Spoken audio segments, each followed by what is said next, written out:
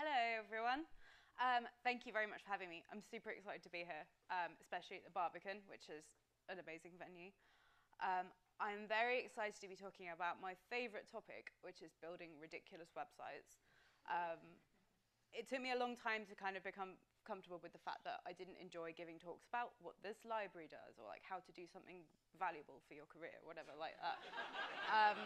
Honestly, my favorite kind of talks are like the ones that we've just seen from Alistair, for example, of the ones that just inspire you and just think, yeah, the web can do that. That's amazing.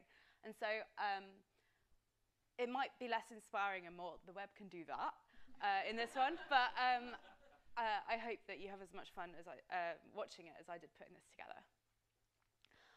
So yeah, my name is Sophie. A lot of people didn't recognize me today. I did get caught in the rain on the way here and all the purple fell out of my hair. But I'm the web engineering lead at Monzo, which is actually 5 minutes down the road. I have a website, localghost.dev.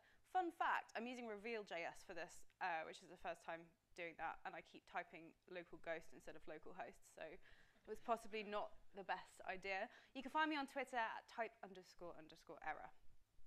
Cool. Yeah. I'm on a mission this year to bring back the spirit of the old web, that kind of weird and wonderful creativity of like the late 90s and the early 2000s, where there kind of weren't any rules. The only rules were that you just kind of did whatever you thought was cool. And yeah, the web used to be weirder. And for a whole generation of internet users, having a homepage was the cool thing to do, right? We got the internet in the late 90s and was like, oh, wow, I'm going to have a homepage. This was pre-social media, pre-Web 2.0, and there were websites like GeoCities, AngelFire, Tripod, Xpage, these free static hosting for everyone, and the number of personal websites on the internet boomed. Of course, compared to the number of websites now, I mean, it's barely comparable, but for then, there were a lot of personal websites. And a lot of these websites like GeoCities, for example, even offered drag-and-drop page builders, so you didn't even need to know HTML. And we might look back on these websites now and laugh. I mean, they do look ridiculous compared to like the sleek and minimalist sites that we know today. But I think we've gone too far in the other direction because I think a lot of these websites look the same. And back then, these sites were kind of a reflection of yourself. You know, you put your own personality into these websites. You put whatever you wanted on there just to see what would happen. You experimented. And all sorts of people would build homepages, not just devs, right? Not just nerds. Families would build websites for sharing photos. People with very, very specific hobbies. And fan sites as well. I caught this screenshot mid-marquee scroll. And that is a frame-based layout for a Final Fantasy website. And you might be familiar with this video game called Hypnospace Outlaw, which came out a few years ago. It is absolutely fantastic. I think it's an indie game, but you play this moderator on this version of the 90s internet that you access in your sleep. And it was directly inspired by these homepages on GeoCities, and it really captures those vibes of the 90s web. I think it's absolutely wonderful, so I do recommend playing that if you haven't already. But playing things like this and kind of just doing some research for other talks that I've been doing this year just made me think, you know, let's bring back the weird, right? I would love to see this spirit return today, this kind of experimental and fun side of the web. And my goal with this talk is to show you how we can be just as creative using modern and accessible methods. Because as fun as these websites were, they were an absolute nightmare for web accessibility, right? No, we didn't use semantic HTML. We didn't know what it was. We built layouts using tables instead of using them for like tabular data. Everything was flashing. Everything was moving. But we can still achieve the same effects today while considering who's on the other end of our browser. So I'm going to bring the examples in with a motion warning. There is quite a lot of animation in this talk. It was kind of inevitable, and I'm sorry. But I'll let you know when it's finished. So the natural thing to do for this talk was to build a website. So I built a website using some of my favorite 90s web tropes, but I used as much modern HTML, CSS, and JavaScript as I could. And like Alistair, my definition of modern CSS is just like CSS3, basically. Anything that is around today. So we're going to look through some of the things that it features and how we might create them today. Well, GeoCity sites were famously covered in GIFs with a hard G.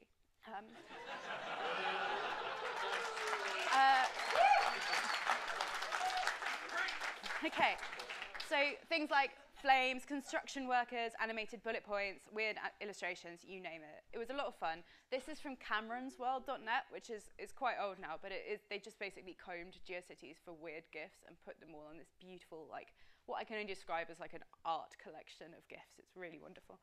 And it was a real art form to squeeze these frames into a small file size, as small as possible. And it's easier than ever now to use animation in your website, especially considering internet speed or modern formats like GIF-V, WebM, or even SVG animation, so using CSS or Greenstock to animate SVGs. And back then, of course, we used to write our HTML in capitals, because that was what was correct. But people still do this today, right? You just drop your image tag in with the GIF. But auto-playing GIFs can be a big problem for people with things like epilepsy or vestibular disorders. But today, we have something that they didn't have back then, which was media queries, specifically the prefers reduced motion query. And this tells us whether the visitor has reduced motion enabled on their system, which disables some animations. And so in this case, we can choose to only render the GIF or play the animation if their reduced motion settings are set to no preference. So that means that people with access needs can still enjoy our trash website. We've got the picture tag now in HTML5, and this lets us specify an alternative source for an image. So we still have the image tag here. This has the still version of the GIF, and I created that by just opening the GIF in preview, pulling out the first frame, and saving it as a PNG. But the source tag here has an alternative source if the media attribute is satisfied. So in this case, we're checking, does prefers reduced motion equal no preference? And if so, then we replace the image source with the animated version. I'm sure many of you remember adding countless marquee tags to your home pages to make text scroll across the screen. And then if you were fortunate enough to have Netscape, I didn't, you would have had Blink, which makes text flash. Now, things like this make body text really hard to read, even if you don't have any traditional access requirements. And I chose not to recreate these for my site, even though I had to recreate them for these slides. But instead, I thought, okay, how can we have fun with text in a 90s way with our and I thought, with our headers, right? So back in the day, we would have had images of text as our site header, maybe like cool text with flames animated or something like that. But we can actually make cool text with CSS now in a way that is still accessible, because ultimately it's just text. So for this next section, I decided to draw inspiration from an iconic 90s classic, which is Microsoft Word art. Yes, I'm a child of the 90s, so for me, while not strictly from the 90s web, this for me harks back to this aesthetic of like 90s maximalism. So this is a screenshot from Microsoft Word, which I had to download a trial of to get the screenshot. But I'm going to show you how I recreated this in CSS. So some things to consider first is that in CSS we can't fill text with a gradient, but you can give something a gradient background.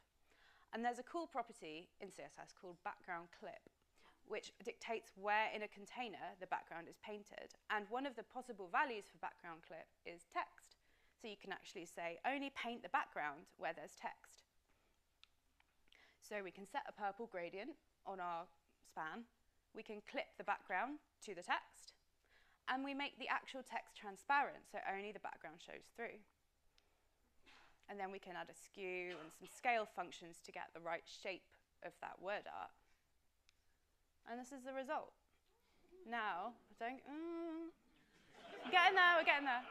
This is the result, but now we need to add the text shadow, right? Otherwise, it's not true word art if it doesn't have a point shadow. So, this is what happens if we try to add text shadow to this. Why is this happening? Well, what we're looking at is the shadow on top of the background, because the gradient bit is the background. The text is still there, but it's on top is just transparent. If I make it visible, it sits on top of the text. We need to go behind the background to show a drop shadow, so we need a parent element. So we can add another span wrapping that span with the wrapper, and then we can add a filter on that parent element. Because the child has background clipped to text, the drop shadow follows that too. So actually, that drop shadow is going to clip to the text as well. And then we get this, which I think is pretty good. It's pretty identical. I have found from giving this talk elsewhere as well that it doesn't show up very well on a big screen. But the next one, I think, is another fun drop shadow effect. This was my personal favorite. Used it on everything, all my homework. This is kind of similar, but slightly different. So another linear gradient background clip here. Cool. But we've got a different shadow. So we've got this kind of 3D effect. Wow. Like before, we'll create that background gradient and clip it to the shape of the text. We use Arial black this time.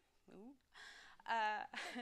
But the shadow for this text is a little different because it's kind of skewed and it's kind of falling backwards. So we have a wrapper for this one, and we use the perspective property. And what this does is put us into a sort of 3D mode, right? So the z-axis starts having an effect. And the perspective property says, act as if I'm standing this far away from this element. So in our case, we're kind of 100 pixels away from the word. And then the perspective origin determines the position that we're looking at it from, in this case, the bottom center of the word. And, I've used the before pseudo element to create the shadow element. So we need to create the shadow effect by setting the content to the word art to mirror the text, but then we can apply transformations to make it look like a shadow. So first of all, we can color it and make it near transparent, but we also transform it by rotating it and skewing it. But because we've got this perspective rule set on the parent element, it takes the perspective into account, and it actually warps differently. So it warps from the perspective of where you're standing, 100 pixels away in the front. So rather than just a simple rotation, it'll rotate kind of in a 3D way. And this is the result. It's cool, right? But this is hard-coded to the word art. What if we want to reuse the class with a different word? Well, CSS is clever like that, see? There's a function called attr. I tried to pronounce this as a word, but I couldn't figure out how. But you can dynamically get the value of an attribute using the attr function. In this case, I've called it data content. So in this case, I've got the word rainbow, and the parent wrapper data content attribute is set to rainbow, so the shadow will match the text. I think it looks pretty good. Enough for a throwback site header. Yeah. Cool. All right. What else is 90s? Let's think.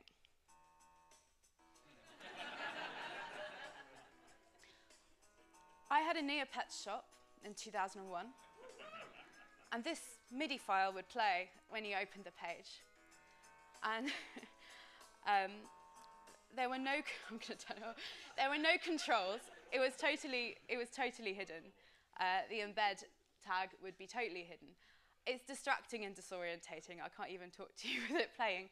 I don't know how anyone was supposed to use a website with auto-playing audio. And in fact, modern browsers today will block auto-playing audio because it's a nightmare. But you can still have music on your site. No one is stopping you from having music on your site. Why don't people put music on their site anymore? It can be opt-in. You can use the HTML5 audio element to add to embed some music, but also have controls at the same time. Add an ARIA label to tell assistive technology what it's controlling. And you can even get creative and customize the controls. So this is just the default Firefox rendering of controls. But you can actually use the Web Audio API, create some fancy buttons, and hook them up to make it pretty as well. All right. This is going to unlock a core memory for some of you in this room.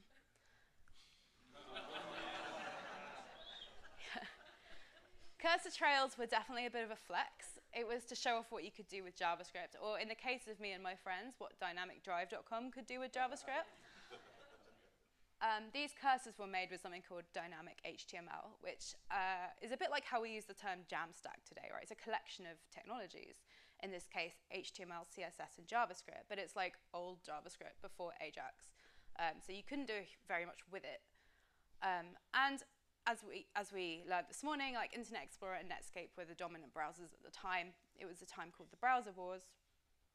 And they had very different JavaScript implementations, which led to stuff a bit like this. So this would have made a trail of little 3-pixel squares following your cursor. Only 7 of them, because it's just too much to render more than that.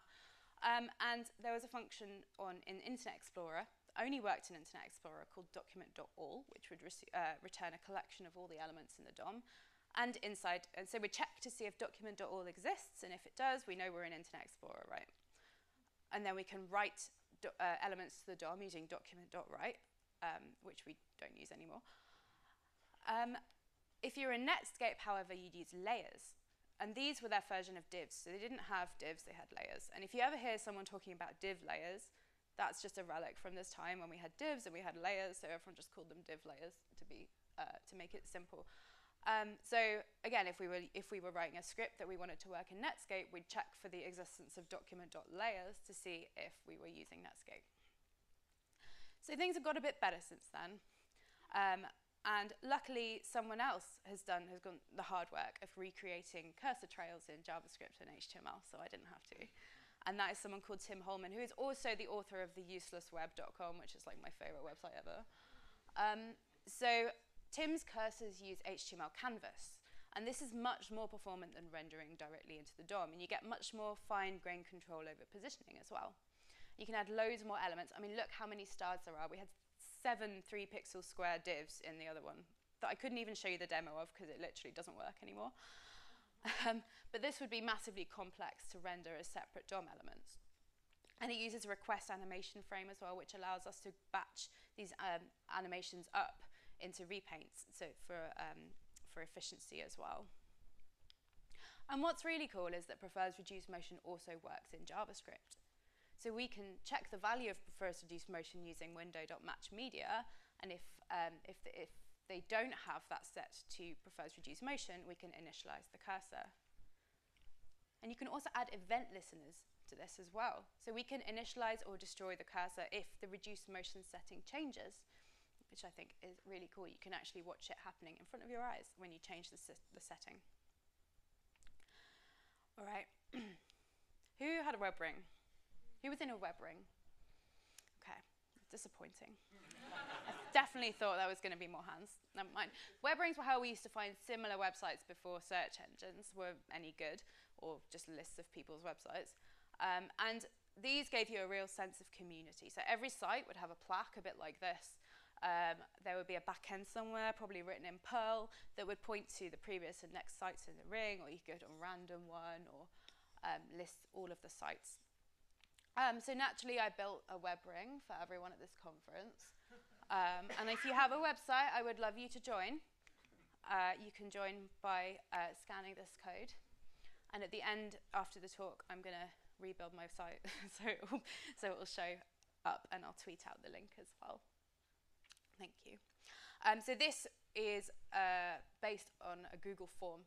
I think in real life, I'd probably use something like, I've seen it done with JSON files in GitHub, so you can PR your site, but I wanted to avoid a lot of PRs and merge conflicts for this demo.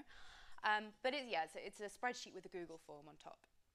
And I'm using serverless because in 2022, servers are for losers. And I'm using Cloudflare workers. So the important thing here is we've got this request handler, and we need to know the referrer of the request. So this is the site the request is coming from. And so if you were to click through the next button on the web ring plaque on my website, the referrer would be my URL. And we can use this and the data from the spreadsheet, and we can figure out where's my site, where is this address in this array of websites, which is the next one, which is the previous one, etc. Amazing.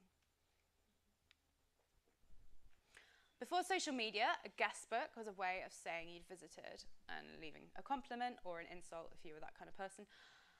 This is the guest book from Lissa Explains It All, which is the website I used to learn HTML in 2000, 2001, and it's still there. I don't think the implementation of guest books has massively changed, so I thought I'd do something a little different for this one. So first of all, I'd love you to sign my guest book right now. You can do it, it's on Twitter. It's a Twitter thread, so I'd love you to reply to this thread, please. And while you're doing that, I'm going to show you a bit about how it works. So this is my guest book. I got some of my colleagues to do it. It's powered by something called web mentions. And this is a protocol to notify a website when someone else links to them. And this might be on their website, or on Twitter, or etc. And these web mentions are collected as a feed, and they're associated with a web address. And I've got a meta tag in the head of this website that lets web mention services know that I'm looking for mentions, and then I can just publish them however I want. And I'm using webmention.io for this talk, and it receives those pings for me. And on my own site, at build time, I'll then fetch the web mentions and render them. I've gone client side for this talk only because it means I can update it in front of your eyes, right? And I'm getting web mentions from Twitter with Bridgie. And this polls from the Twitter API. And when people mention pages on my site, Bridgie will pick it up and it feeds into webmention.io. So, kick off a poll. Polling now. Let's have a look. Let's see who's been signing.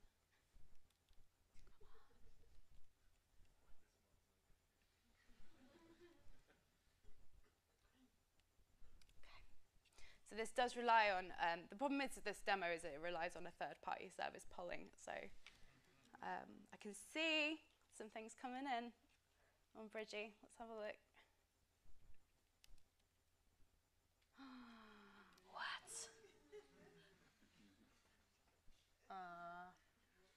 Nice try, whoever that was. Nice try.